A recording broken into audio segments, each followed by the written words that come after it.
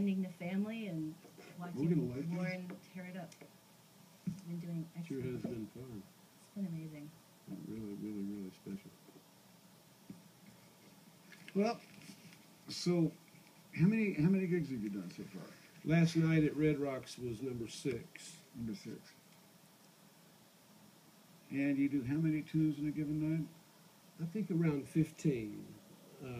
We divided the arrangement duties up among 3 different arrangers, and all told, I think we did 21, 22 arrangements. And so tomorrow and the next night, I'm hoping to play every song over the 2 nights if we can make it work out that way. Now, who's conducted tomorrow night? To my knowledge, Michael Tilson Thomas. Really? I mean, that's.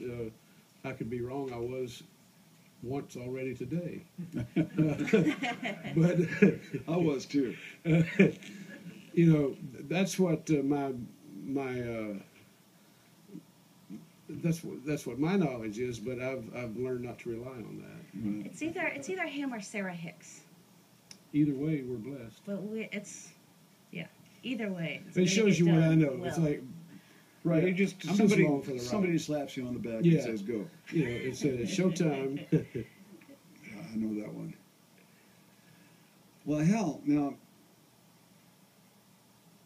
you know, I can't wait to get back into my little project, but that'll be next year sometime.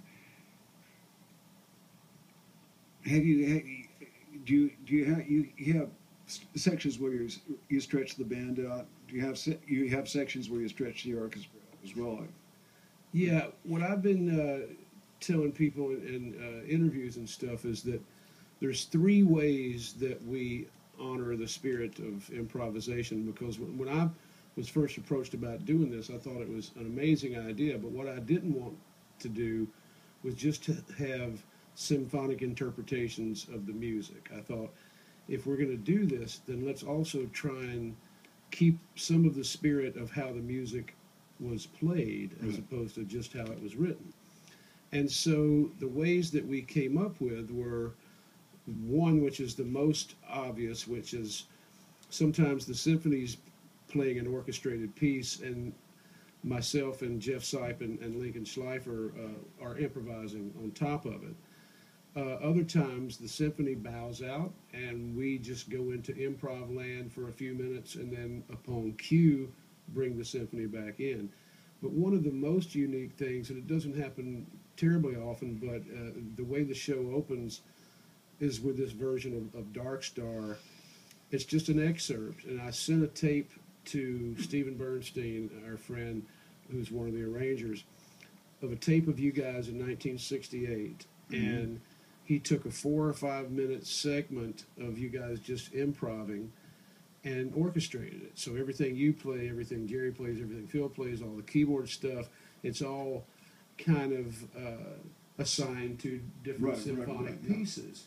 So you're hearing what was originally spontaneous composition, and now it's orchestration, and that's the way the show opens. And then we segue from that into us jamming on a little bit of Dark Star, which segues into a little bit, or a nice long version of Birdsong.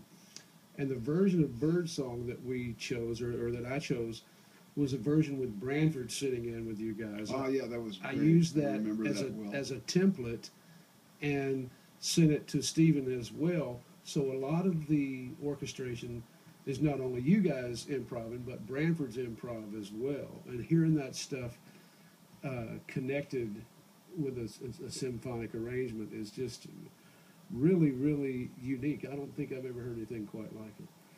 Yeah, you know, the whole reason, or a big reason at least, for doing this kind of thing is to, you know, just to hear the music, of course, in another setting and all that.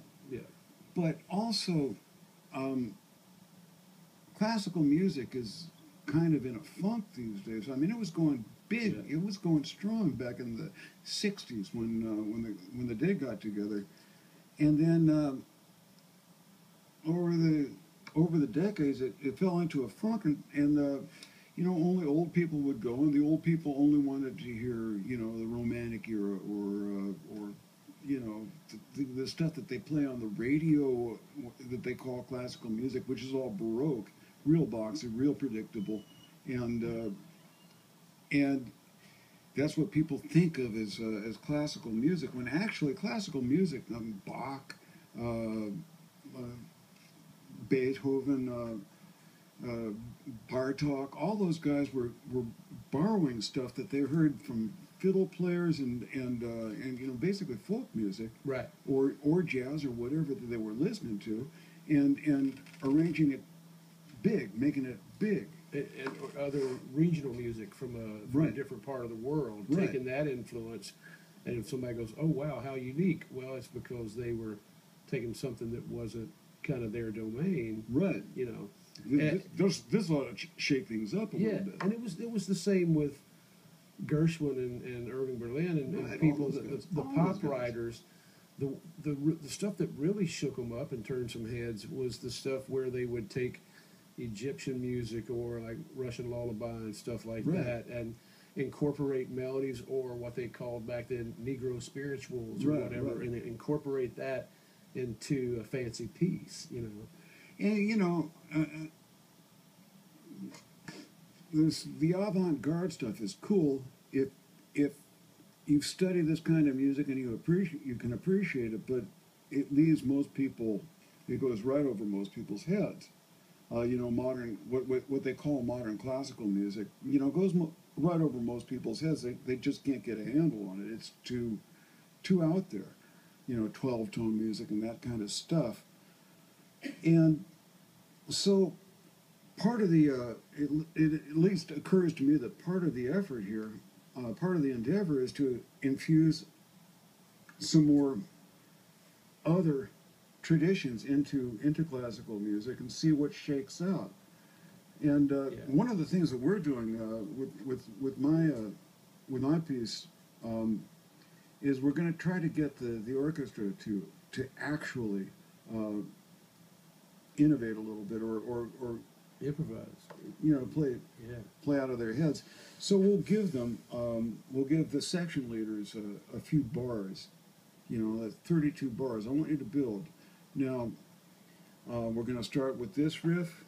It'll advance to, you guys break off, you know, the cellos keep on that riff, the violas and violins go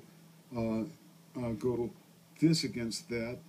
We're going to get polyrhythmic here, and then we're going to bring in some brass, and you got, that's one way to do it, and we'll have, okay, riff 1, 2, 3, and so riff 1, 2, 3, 4 in, riff 2, 2, 3, 4 in, and do it like that. It'll be different every night. Yeah.